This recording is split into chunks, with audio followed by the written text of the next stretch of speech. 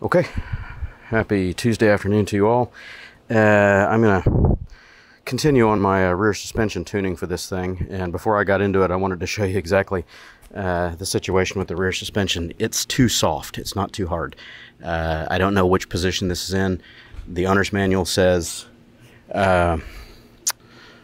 that it's in the third position from the softest. I don't know if that's the case. I'm going to back it down and then crank it back up and figure out where it's at. But as it stands right now, it's nowhere near tight enough preload, because you can see my zip tie buried in here, buried into the bump stop. So what's happening is, over even minor bumps, I'm getting full compression of the rear suspension, and it's bottoming out on this hard polyurethane bumper here. So I'm going to dig this up out of there when I finish setting the spring tension and take it for a ride. Check that throw again, see how much compression I'm getting out of it. But I'm betting it needs to go up at least a couple of clicks. So here we go. This is that. Let's see if I can get it done. I am going to use the factory tools. If I can get the key out of my pocket. I was going to get my fancy spanners out of the garage, but I figured might as well do this with what everybody has on hand, and that's going to be what comes with the bike. So we'll use this factory toolkit here, and it gets pretty wet under that seat compartment there if you run through water, so don't store anything in there that's not in a Ziploc bag. Anything that you don't want wet anyway. Your phone, the charger, any of that. Okay, so here's the two pieces that we're going to need. The spanner wrench slash common screwdriver and the extension here. So I am going to do the plastic sandwich bag trick on this, because I don't want this to mar up that anodized black coating on there. So what I'm going to do first is I'm going to back it down to the softest setting. Now, page 123 of the North American owner's manual for this tells you that clockwise is tighter and counterclockwise would be looser. They don't even say that, they just say clockwise is tighter. So what I'm going to do is go counterclock on it here and see if I can back it down. I don't feel a position. See, I'm even going through a sandwich bag and it's already geeking up the finish on there. I don't know if that's coming out on camera. So not ideal. Be careful. Get in the clicker. I'm not getting any clicks. So either there are no clicks, or this is one of those infinitely adjustable things. Now mine is, it looks like it's all the way up on the top of the throw here, or the adjustment range. So let's keep clicking. Okay, so it just clicked. It took it a long time to click, but it did just click. Okay, so that was 1. Going up for 2. See, I scratched again. Yeah, I see detents in there. Okay, here's our detents, guys. Very, very tiny, hard to see. And then there's mating little half moon shapes in there. So it does have detents. I've done 1. I'm halfway on the way to 2, I think, I hope. I'm gonna double up this bag. That's 2.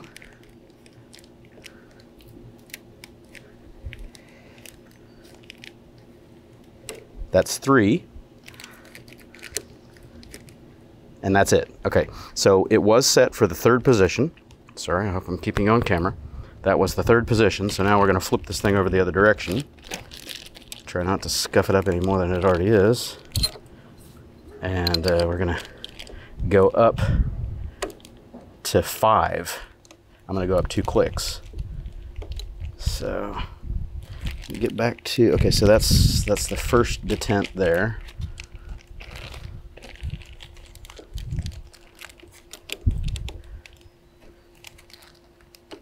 Almost to the second one. That's 2. Come on, turn. That's 3, so I'm back where I started. Now we're going to go up 2. That'll be 4. 8. Turn and don't scuff, please. Okay, so that's on the way to 5.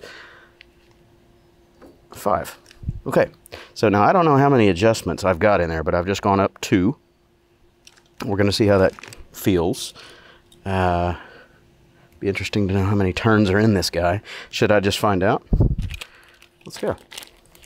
We're on 5.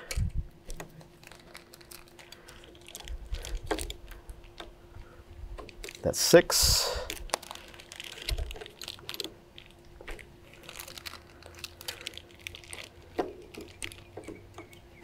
7. Ah.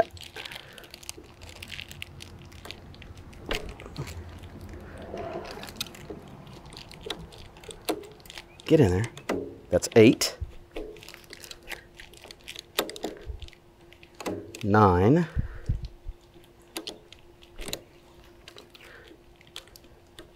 That's 10. 11. Come on now.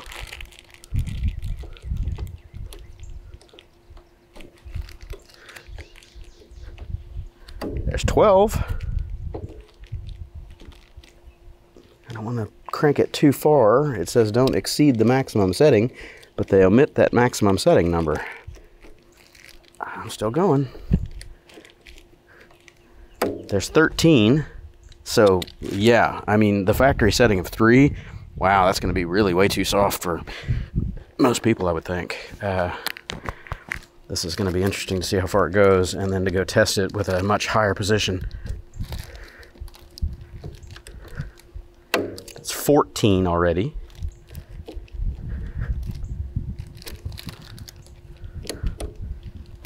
$15.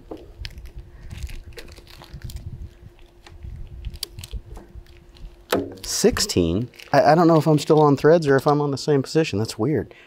I mean, we're talking, you can see how much thread I see on the collar now. 16. Let's keep going.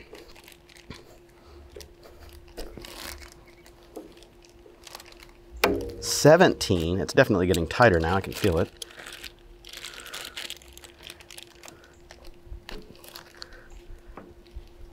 $18.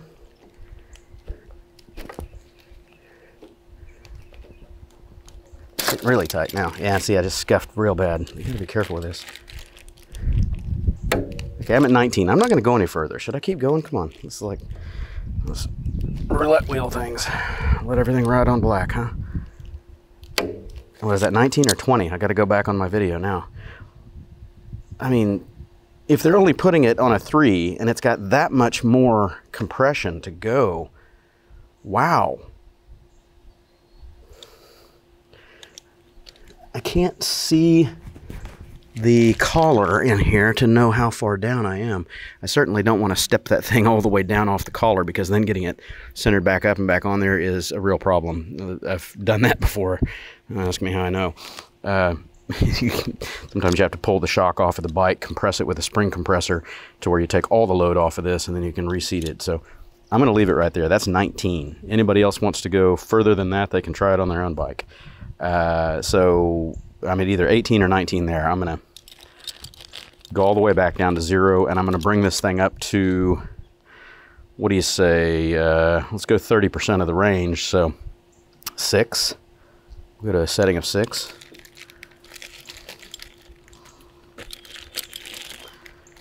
Obviously I have to cut a lot of this out so you guys aren't just waiting. Get in there. Get in the slot. Thank you.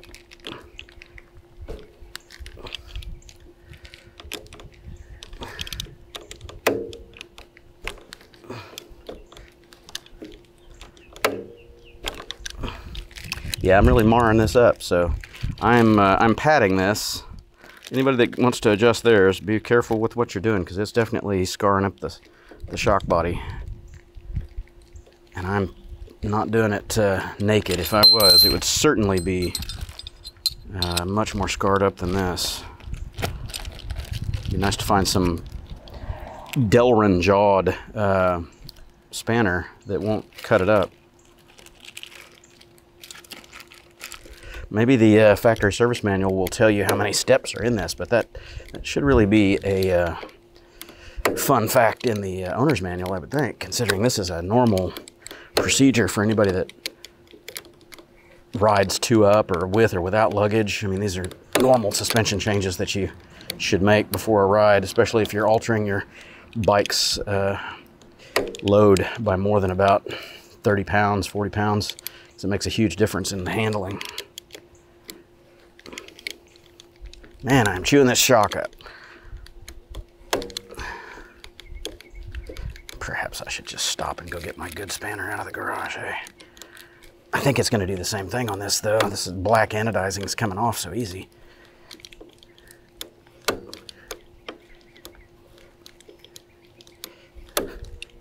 Okay, so I'm going all the way down to 0 again. I'm going to reset it at 6 because that's about 1/3 of the throw. If I find that that's too stiff and I'm not using my shock travel appropriately, then I'll back it down. But I think we're going to find out that it needs to be at about 30% and not barely 10%, not even that. That's where the factory setting was. 5, and we're going to go for 6.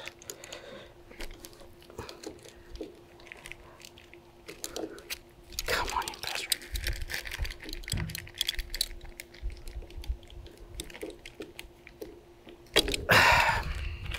Bag is getting thin.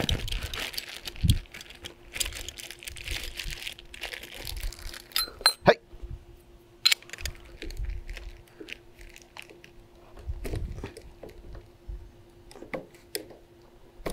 Stay on there.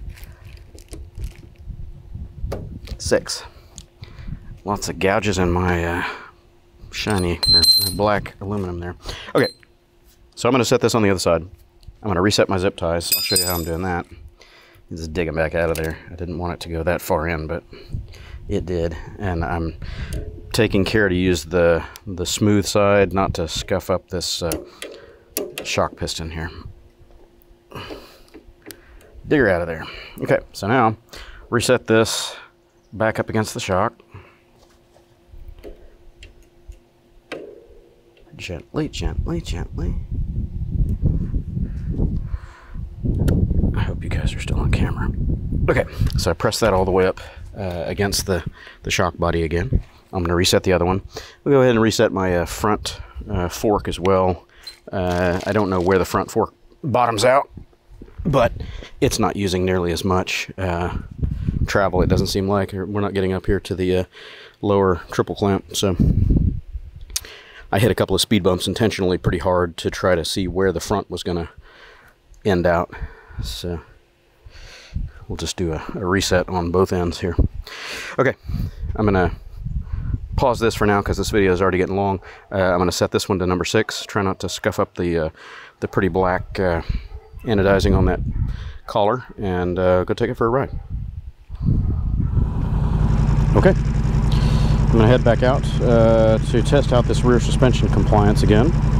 I've reset my zip ties. I don't know if you guys can see them, but press it all the way up to the top of the shock body, so wherever they end up is how far the shocks have been compressed down.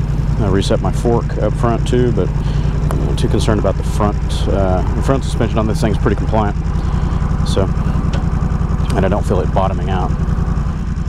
So let's go ahead and give this thing a run here for a minute and see how much tighter the rear feels. Now this bump right here coming out of my driveway, the first time through compressed it quite a bit. Let's see how much further it went that time and not dump the bike. Yeah, half of the throw, but that's not nearly as much as it did last time. Last time, just coming out of my driveway, I used up like 70% of the throw on that little, you know, what, 2-inch step at the base of my driveway. So let's see what this feels like.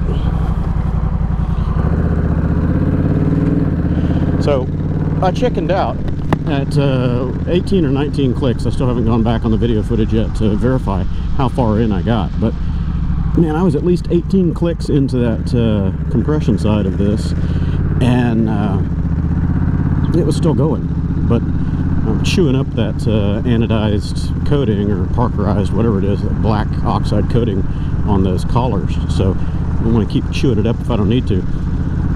So somebody else out there that feels braver on their bike, if you want to crank yours all the way down until it reaches the stop or falls completely off of the threaded collar, you let me know how far it goes. But 18 or 19 was plenty far enough for me to know that 3 is not sufficient for, you know, anybody but the lightest of riders, I would think. Good Lord, I'm not that heavy. I'm one. Hey, bird. Oh, that was a hawk. Thank you for stopping. My riding weight is 170, give or take a couple of pounds with all my gear on, so I'm not that heavy. And I'm not carrying any extra gear, you know, no backpacks, no heavy panniers with crap on it yet. So upping the rear preload is definitely going to be a requirement for just about anybody that's over, let's say, 150 pounds. And the factory manual says it. It says that it's at the 3rd position from the softest, but, you know, call me naive, but normally with most Honda suspension, you got those step collar adjusters and you've got 5 or 6 positions. That's it. So when they say it's in the 3rd position, I was thinking, okay, well, let's set medium, you know, halfway. Half would be like 9 or 10 clicks on this thing, and that's just with what I tested. It might go further, I don't know. I don't know. I have gone too far with those threaded collars before and stepped it off the end of the shock, and if the spring cocks slightly sideways, you are never getting that collar back on there unless you get a spring compressor, take the damn thing off the bike, compress the spring down, and reset the collar with no tension on it, because there's no way you're getting that thing back on the threads. At least in the situation that I had.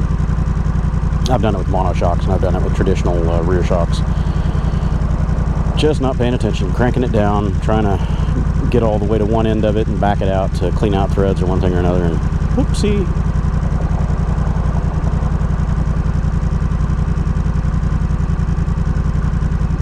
Come on, light. I'm sweating. It's hot. It's gonna rain. We've got like a 40% chance of strong thunderstorms this afternoon. So I figured I better get out and do this now before it goes crazy. It's 1:23 in the afternoon. 2 o'clock, we've got supposedly a 60% chance of some nasty weather.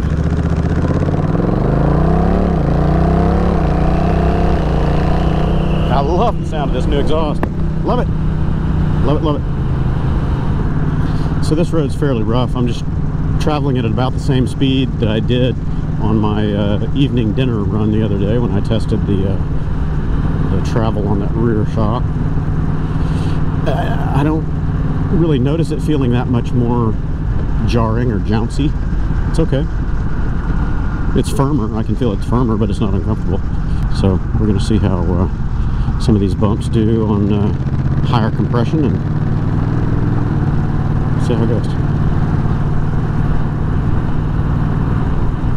And again, I could have done this right after I first got the bike, you know, first day or two when I was feeling all those big bottoming outs, because I figured it was either way too stiff or way too soft. It's just, it was not quite right.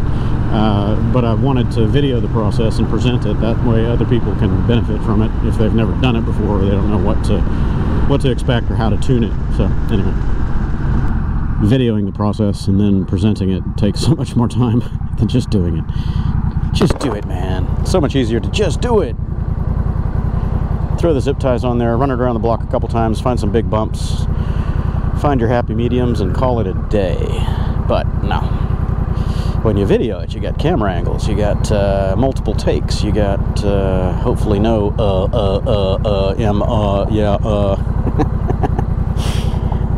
user error. Alright, we're just going to run it a couple miles down the road, come back.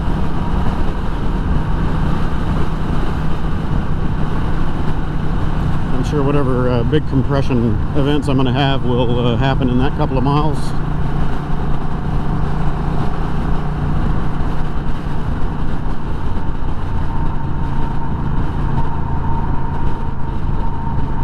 There are a couple of really big ripples that I hit every morning out here in the HOV lane, but I don't want to go that far down.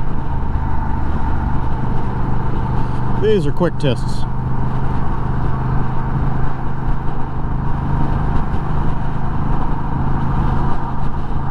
And for anybody that's doing this on their bikes, tailoring it, they've got the spanner under the seat, so you can test it.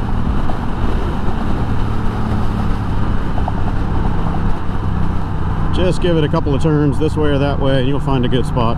But the zip ties are a handy tool to have. I mean, you should have those in your toolkit or under your seat all the time anyway, because if something breaks off of the bike or, you know, loosens up, you lose a fastener or whatever, zip ties can save your day.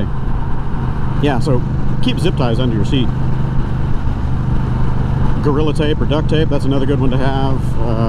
If you really want a complete spares kit, you should have a couple of common fasteners that would fall off of this thing, you know, the little button head, 5mm, 6mm bolts, things like that. But definitely you want zip ties.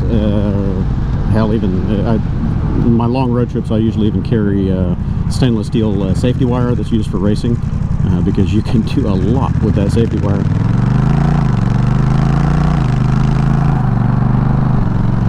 Oh, now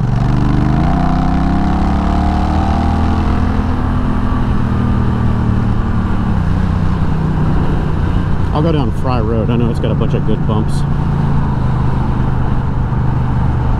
Go ahead, dude.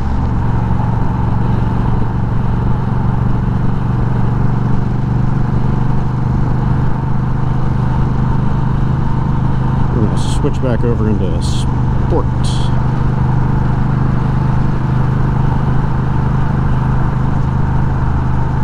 So when I pull back up in my driveway and take a look at the zip tie position, and wait, gotta have the downshift blips. That sounds so good with this Kaufman's on here. Okay, anyway, so when I look at those zip tie positions, if it's you know, full extension or full stroke, or if it's buried back into the bump stop again, it's not stiff enough yet, because I haven't really gone anywhere with any big bumps. This is just normal city crap you're going to run over in the roads, you know, it's basic stuff. Houston's roads are pretty bad in spots, but this particular section out here is not. So I'll review the camera footage and my zip tie position and see how it's done. With as much fun as this motor is, I'm interrupt that thought. I really like this motor. I've not ridden the Africa Twin 1100. I rode the original 1000, but it was a manual. It was not the DCT. When I tested that, I can't remember. Did I do both? No, I did the CTX 700 with the DCT. Anyway, this motor is a lot of fun, and what I am surprised at is that Honda has not put this motor in more platforms than just the Africa Twin until now. Obviously, you know, they got it in the Rebel. Whoa. It's very playful. It's got a lot of torque, and it sounds bitchin' on a pipe. It just sounds so good. And if they were to make a kind of the equivalent, I don't want to get wet. If they would make the equivalent of you know, like a Yamaha's MT-09, MT-10 series, if Honda would do that on this, make a CB 1100 DCT or something, you know, whatever, I don't care. Just something naked bruiser style with this motor in it, but more of a sporty chassis. It would be an absolute ear-to-ear grin, man. Because this thing, you know, it's quick, it's fun, all that, but it's not really made for carving. It's got decent cornering ability, but it's not a sport bike. If you were to put this in more of a sporty chassis, oh man, it would be just a hoot. And don't detune it. Don't give it the mid-range punch that this has. Leave it in the Africa Twins high breathing form, you know, where it's got the 100 plus horsepower, 112 or whatever it is. Let it breathe up top a little more than this one does, and oh boy, it would be fun. So Honda, if you're listening, throw this motor in a naked bike chassis. Oh yeah. and put in a Kropovich on it from the factory, or make that a factory option. Oh, have some exhaust orgasmos going on.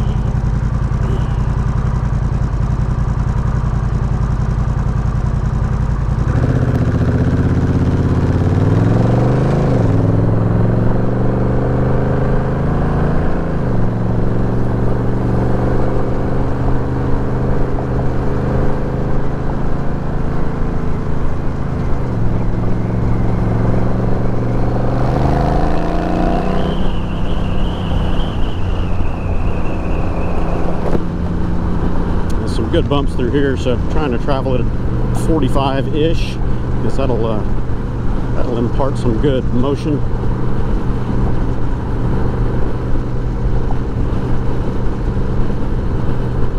Yeah, the rear compliance doesn't seem any harsher now than it did pre-adjustment, so the higher spring rate really is not that bad of a deal.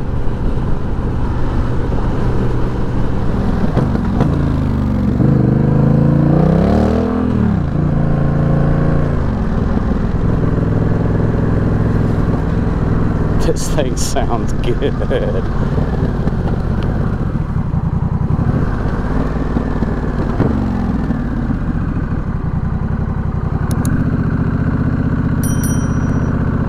Okay, so I'm going to go review the footage and start putting this video together and show everybody what I've done. See if we have success. But first, we're going to take a look at those zip ties. What do we got? Yep, full compression. Not buried, but full compression. So I'm going to bump it up 2 more notches. So I'll be up in an 8. Keep in mind, I only weigh 170 fully loaded with all my crap on. So full compression over even moderate bumps there. I didn't get that real sharp whack in the kidneys like I've been getting. So it didn't bottom out as hard as before, but that's full stroke. Okay. Bump it up 2 more notches, ride it around with an 8, and see how that goes. I'll catch you all in a bit.